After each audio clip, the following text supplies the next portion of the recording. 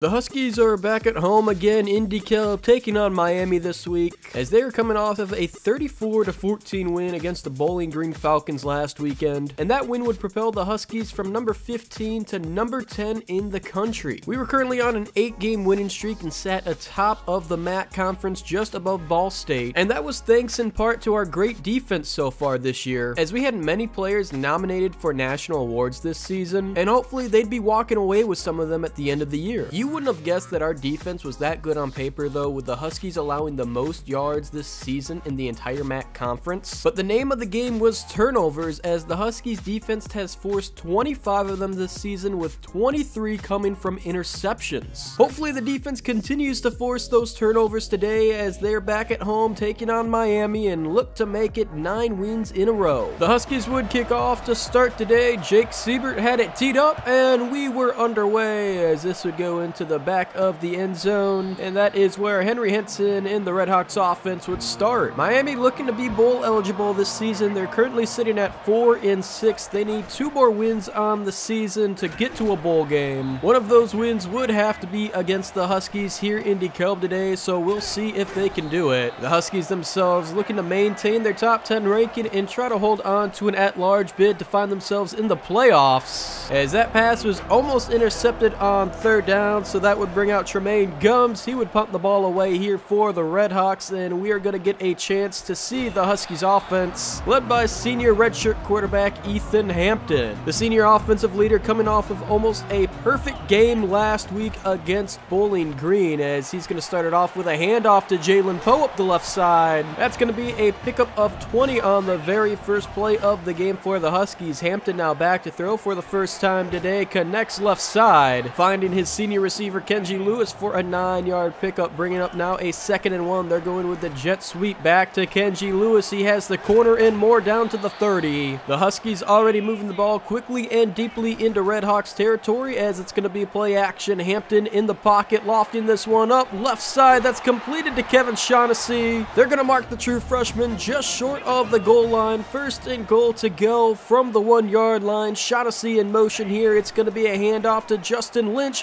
who fights his way into the end zone. The Huskies strike first as they get on the board with the help of the senior halfback. A quick start for the Huskies offense. The Redhawks now going to see if they can match that here on their 2nd possession. Hessen back to throw. He's going to be dropped for a loss on that one. A long 2nd and 17 now out of the pistol formation. Hessen back to throw. He's going. That's going to be completed to Connor Briggs, his tight end, for a 1st down. All the way down past midfield into Husky territory after that one play, as they're going to set up a quick screen here, going nowhere. Knocked incomplete before Javon Tracy even had a chance to do anything with it, as it's going to be a handoff first of the day. Jordan Brunson, the senior halfback for the Redhawks, not picking up much on that one, as this is going to be a 3rd and 7. Hessen back to throw. That's completed. The football's out, loose on the ground, and the Huskies recover it. We were just talking about their turnovers in pregame, and on the 2nd drive, they force one. This defense has been a force to reckon with so far this season for the Huskies, as that's going to be their 26th takeaway of the season. And now the Huskies have a chance to go up 2 possessions on this drive here in the 1st quarter, as it's going to be a handoff to Poe, met in the backfield. He's going for a loss of 2 on that one, bringing up now a 3rd and 9. Hampton back to throw. He's going to dump it off to his check down, and that's a 1st. Great pocket presence there from the senior, staying cool and collected, as they're going back to the ground game to Jalen Poe, who slips a few tackles and some extra yards there. He would end up picking up 7 as they're into Redhawk territory, going back to Justin Lynch, and the senior going backwards on that one, bringing up now a 3rd and 4. Empty backfield. Hampton back to throw. He's scanning. He's going to step up, take it in himself, sliding forward for the 1st. And this drive stays alive for the Huskies as they're down to the 34-yard line. That 1st down run going nowhere. 2nd and 10. They're going back to Kenji Lewis on the wide receiver sweep, who picks up about 8. A much more manageable 3rd and 1 here for the Huskies, as they're going back to Lynch up the middle. He has the 1st down, and the Huskies continue to dink and dunk their way down the field here through the ground game, as now Hampton takes a shot. Not enough air under that one, as it would be knocked incomplete. He's taken to the air again, flushed out of the pocket, rolling left here. He's looking. He's going to take it himself. Senior quarterback picking up 7 on his legs on that one, bringing up a 3rd and 3 from the 14. It's going to be a halfback snap to Jalen Poe, who finds his way into the end zone virtually untouched. What a play. The Huskies go up 2 possessions here. You don't see direct snaps too often, and the Huskies pulled that one off to perfection as Jalen Poe not even touched until he gets into the end zone. So the number 10 Huskies will lead 14-0 here, under a minute to go in the first quarter. Hessen back to throw. He's going to set up the halfback screen. Absolutely no time on that one, though, as he would just have to throw it away. Another long 3rd down for the Red Hawks. Pressure coming. He has to throw this one away again. And the Huskies get another defensive stop, and they'll get the ball back here. 30 seconds to go in the first quarter. The ground game has been working great for them, and that's been allowing them to set up play action like this, but Hampton is hit. He's going to put the football on the ground, and Miami is going to recover. There is the first mistake of the day for the Huskies. And so Miami with the takeaway gets their best field position of the day from the NIU 26. It's going to be a handoff here to Jordan Brunson, who's going to pick up just a couple, if even that, as they'd mark him back at the original line of scrimmage. And that will bring us to the end of the first quarter. Besides the one fumble, Huskies dominating on all sides of the ball. 1 down, 3 to go here in DeKalb. Miami hoping to capitalize on that Huskies turnover as we start the second quarter here. 2nd and 10. And in motion out of the backfield. Pump fake from Hessen. He's going across the middle. That's completed to Cameron Perry inside the 5. 1st and goal to go for the Red Hawks from the 4, as it's going to be a RPO, and that's going to be a touchdown, but there is a flag on the play. Hold it. So that touchdown would be negated, and the Red Hawks backed up 10 yards to the 13. 1st and goal yet again for them. As Hessen back to throw, pressure coming, he gets it off down to the 1-yard line, and they get all the penalty yardage right back with that one play. 2nd and goal from the 1 is all they need. He's going backwards. Hessen dropped for a loss of 4. 3rd and goal, NIU trying to get a stop, and they do. A 9-yard sack, as that will bring out Dominic Zoibin to kick a field goal for the Red Hawks. They get their first points on the day. And now the NIU offense comes back out looking to respond from that turnover last drive, as they're going to start with a handoff to Jalen Poe. He's only picking up 2 yards on that carry. 2nd and 8, halfback draw going right back to the sophomore back. Only picking up 3 on that one. 3rd and 5, looking to get this conversion. Tight throw there from Hampton, as he would connect with Keyshawn Pipkin for the 1st down. This drive stays alive. They're going back to the ground game to Jalen Poe. Not much happening on that play. Hampton now under center, man in motion. It's going to be a wide receiver sweep to the right side. Kenji Lewis past the 50 and has the 1st down. NIU now inside Miami territory on this drive, hoping to get some points back against the Red Hawks here. 2nd and 8, under 3.5 minutes to go in the half. Play action. Hampton rolling out to his right. He's just going to dump this off to Jake Applegate for a few, making this a very manageable 3rd down and 1, as they're going back to the ground game to Jalen Poe, slipping a couple tackles. Finally met by a swarm of white jerseys there, but not until after the sophomore picks up the 1st down to the 33-yard line of Miami, going right back to him again. The sophomore definitely has been the workhorse for this Huskies offense so far in the first half. Only picking up 1 on that carry, though. Lynch in the game, in motion to the right side. 3rd and 6, empty backfield for Hampton, as he's dropping back to throw. Bad snap, handles it just fine though, as he connects with Jake Applegate, the senior tight end, down to the 16-yard line, picks up the 1st down. This might be the last play here before the 2-minute timeout. Huskies only picking up 1 on that. A quick break here, and they're right back at it. 2nd and 9 from the 15. Hampton stepping up. He's hit though immediately. The senior quarterback still manages to pick up 3 yards on that short carry though. 3rd and 6, back to throw. He's going across the middle. That's completed for a touchdown in traffic. Kenji Lewis holds on to that one, and the Huskies go up 21-6. A minute 40 here left in the first half as Miami takes back over, down by 18. Hessen back to throw. That's going to be completed left side. Javon Tracy with the big reception down to the 41-yard line. But the Huskies D-line coming up with a sack on the very next play, setting up a 2nd and 17 as this is dumped out of the backfield. Jordan Brunson only picking up 4 yards on that. They now have a long 3rd and 13 14. Hessen back to throw, and it's going to be completed for a first. The Redhawks trying their best to get down the field and get some points before halftime. Down 18, under a minute to go. That's going to be intercepted by Jacob Finley of the NIU defense.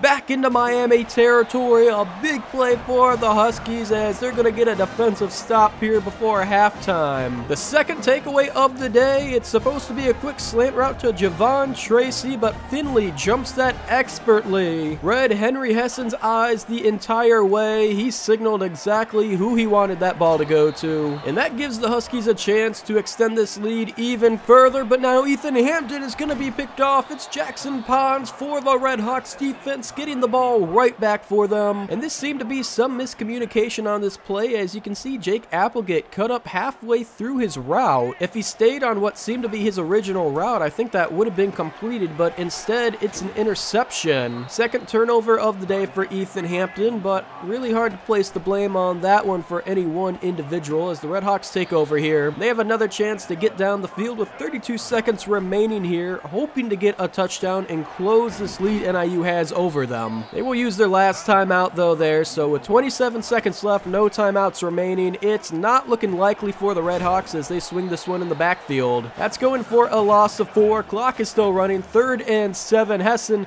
back to throw. He's going to throw this one away. So Tremaine Gomes will come out and punt this one away for the Redhawks as the Huskies, despite the turnover, are going to get another defensive stop here against the Redhawks before halftime. We'll see if the Huskies even run a play here, as it looks like they're going to come out and hand the ball off. That's exactly what they're going to do, giving it to Jalen Poe, and that will bring us to the end of the first quarter as the Huskies lead here in DeKalb 21-3 over the Redhawks. Jalen Poe has been the workhorse for the Huskies offense today with 77 yards and 1 touchdown on 16 attempts in the first half. We've seen some great action from the senior Justin Lynch as well, but thanks to this run game, it's all NIU with 2 down and 2 to go here in DeKalb. NIU would get the ball to start the second half as they're up by 18, looking to score on this opening possession as they'd give it off to Poe. He'd get things started off for the Huskies with a 14-yard run as Hampton back to throw. He's going to check it down to Keyshawn Pipkin, picking up 9 yards on that reception. 2nd and 1 now from the 41 as they're going back to the ground game. Jalen Poe met immediately at the line. First 3rd down of the half here for the Huskies. See if they can convert, and it doesn't look like they will. But the offense is going to stay on the field here. Coach Brooks wanting to make a statement as they will easily pick this one up. And this drive stays alive for the Huskies as they convert that 4th down, and they're going right back to the ground game with Poe. The sophomore back picking up 4 yards on that play. They're sticking with him. He has some room, has the corner. A nice block there along the right side. Down to the 29-yard line of Miami. There's that first big run the Huskies were looking for here in the second half as Hampton now. That's knocked incomplete. Intended for his tight end Jake Applegate, who could not hold on to that one in coverage. 3rd down yet again here for the Huskies as they're going to go pitch right to Jalen Poe, trying to get the edge. They cannot hold the blocks. Just a yard short, so Jake Siebert would come in to knock down this field goal from 46 yards out. It would be good. And the Huskies would make this a 3-possession game now. 24-21 they lead as Henry Hessen and the offense for the Redhawks come back out. First possession of the second half, and that first play is going for a loss of 2 on the handoff to Jordan Brunson. Hessen back to throw. That's going to be completed right side. 1st and 10. Fresh set of downs, off to a much better start than they did in the first quarter. Left side. Dangerous pass there as that was an interception on that same exact play in the second quarter. Going now RPO to the right side. That's going to be completed to Connor Briggs. And this offensive drive already looking much better for the Redhawks than any of their drives in the first half did, as on the read option, Henry Hessen keep it into himself. Going to be marked just short of the 1st down marker. 2nd and 1 as it's going to be a handoff Jordan Brunson. He would get that yard and maybe one more needed for the first. Fresh set of downs from their own 45. Quick screen to the left. NIU secondary all over that one, though. Sniffed it out from the very start. 2nd and 11 now. Hessen back to throw. Pressure coming. He's hit and dropped. A loss of 9 on the play. A huge sack there for the Huskies defense. They've been bringing the pressure all day. 3rd and 20 now. Hessen, he's launching this one up deep down the right side, and that's going to be intercepted by Andre Cobb. The 3rd takeaway of the day for the Huskies defense. We were talking pregame about how amazing this defense has been with its takeaways for NIU so far here in season number 2. And it's kind of ironic because that was the biggest question surrounding this Huskies team headed into the 2nd season under Coach Brooks. Most of his starting defense his first year winning the MAC championship was all seniors, and so they were wondering how the defense would look this year. A very young core with few returning starters, but they have proven to be a very solid defensive unit and have not missed a beat this season. That takeaway would give NIU a chance to extend this lead even more here in the 3rd quarter as we have under a minute to go. Hampton flushed out of the pocket to the left. He's going to take it himself. He would slide down and be marked just short of the 1st down marker, 2nd and inches here. Back to throw again. He's looking. He's feeling the pressure, rolling out to his right. He has some room to run. He's taking it himself inside the 10-yard line. Hit, and he puts the football on the ground, and the Redhawks defense is going to recover it again. The 2nd fumble of the day for Ethan Hampton, and the 2nd fumble recovered by the Redhawks defense. The senior quarterback has been up and down in his performance regarding turnovers this year. Some games he'll go 0 turnovers and protect the ball great, but then the very next week he could turn around and be looking like prime Jameis Winston as he'll be turning the ball over both through the air and the ground as Miami will pick up the 1st down here. But that would bring us to the end of the 3rd quarter. Not much has changed here. A slow quarter, but NIU slowly extending the lead, 24-3 over Miami. The chances for the Redhawks making a comeback in this one were looking slim to none as they were down 24-3 here at the start of the 4th quarter. They pick up 6 on that quick little dump off from Hessen. 2nd and 4 now, dropping back to throw as the senior across the middle again to his tight end. Briggs would be just short of the 1st down marker though, so 3rd and inches as it's empty backfield. Hessen back to throw. He's taking a shot that's knocked incomplete, and not much else they can do here but go for it. 4th and inches. You'd think the Redhawks would be able to pick up less than a yard, but the way their offense has been going today, they won't be able to do it. Huskies swarm Hessen on the read option, and they will take over on turnover on downs. And right away, Ethan Hampton connecting with Kevin Shaughnessy to get them down to the 10-yard line. Handoff now, Jalen Poe up the middle down to the 1. 2nd and goal to go for the Huskies. Hampton in the shotgun. Poe to his right, man in motion. It's Keyshawn Pipkin who gets the wide receiver pitch, and he trots into the end zone completely untouched, and NIU is going to extend their lead over Miami here in the 4th. 31-3 now as the Redhawks haven't even got a touchdown on the board yet today, and that's going to be an interception by Jacob Finley, the 4th takeaway of the day. 3rd interception for Henry Hessen and the offense. And this is just turning into an embarrassment at this point for the Redhawks as they have got nothing going on offense all day. And like we talked about in the pregame, the Huskies defense has absolutely dominated them with turnovers as they're looking to just run the clock out here in this drive. They are going to be relying a lot here on Jalen Poe and Justin Lynch to see if they can ice this game in the final possession as they go back to the sophomore back. 2nd and 6, Lynch in the game in the backfield now for the Huskies. Applegate in motion, they're giving it off to Lynch, who's short of the 1st down. So we might see Hampton pass here. 3rd and 5, he will indeed as he's going to overshoot his target on the left side. So Jake Siebert comes out for another 46-yard attempt, and this one is just going to be barely left. No good for the senior kicker. And so that turnover from the Redhawks results in 0 points for the Huskies and maybe slightly less embarrassment for them here on the road. That would bring us to the 2-minute timeout. Not a lot of time left here to go. Down to 31-3 as they cross midfield. That pass completed to Cameron Perry for a big gain down to the 42 of the Huskies. Hessen back to throw. He's going to dump it off to his halfback out of the backfield. That's going to bring up a manageable 2nd and 2. Empty backfield. Hessen back to throw left side. That's completed to Connor Briggs. The senior tight end getting it down inside the 15. They're looking to score their 1st touchdown of the day here. Going right back to his senior tight end. Not picking up a lot though. Under a minute and a half to go as they're going across the middle again. 3rd and 5 to go. Bringing in the double-I tight formation. Hessen play action. Just short short of the end zone, but it is a first down as he's dropping back to throw. Hit immediately. A loss of 9 on that play. Hessen back to throw, looking left side. He's going to find Joshua Ringer, and the freshman halfback gets in the end zone for the first time today for the Red Hawks. Much too little, too late though for Miami, as 37 seconds left to go. Even with 3 timeouts, there's nothing they can do, as NIU will run last play here, and they would come out in victory formation, and the clock would hit triple zeros. They wouldn't even have to take a knee, as NIU